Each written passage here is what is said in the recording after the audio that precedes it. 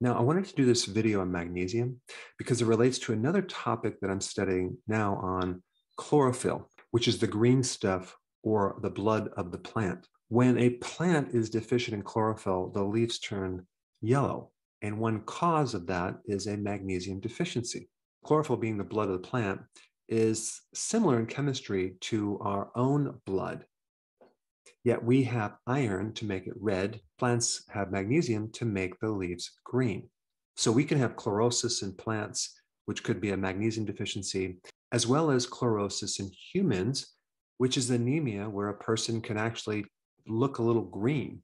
And magnesium is a very, very important mineral. It's in hard water. Okay, you have calcium and magnesium. It's in a very absorbable form. It's in bicarbonate. Okay, when you heat water, those bicarbonates turn into a carbonate form, which makes them absorb less in our bodies.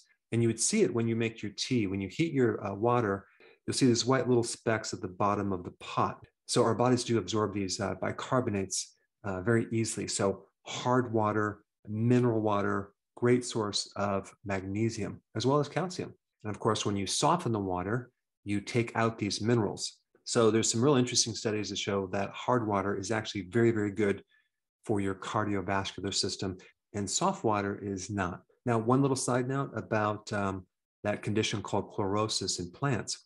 One way to develop this condition is to overwater the plants because all these minerals can leach out. Same thing happens when we drink too much water, especially without minerals. We dilute the minerals we have in our body, and that creates all sorts of issues with our heart, with our nerves and muscles. However, if you're not drinking hard water or mineral water, get your magnesium from leafy greens. Of course, an average person only consumes like 1.5 cups of vegetables per day, but you definitely want to beef that up. I want to talk about some very surprising symptoms and unique benefits of magnesium. Okay, number one, magnesium relieves muscle tightness. We know that magnesium deficiencies will create cramps of the muscles, but if you have tight muscles, which is different than a cramped muscle, that can be a magnesium deficiency. Number two, magnesium is intimately involved in making ATP. That's the energy currency of the body. So your energy level is dependent on magnesium. If you don't have enough, you're going to be kind of tired all the time. All right, number three, magnesium helps vitamin D's bioavailability. You need magnesium to allow vitamin D to work. So if you're deficient in magnesium, you can take all this vitamin D and it doesn't seem to work. And as a side note, if you want a really good form of magnesium, I'm going to put a link down below, as well as a good source of vitamin D with magnesium. I'll put that link down below too. All right, number four, magnesium prevents calcium from depositing in the wrong places in your body. So it works similar to vitamin K2. All right, number five, magnesium relieves migraines. Number six, having enough magnesium will support your friendly bacteria.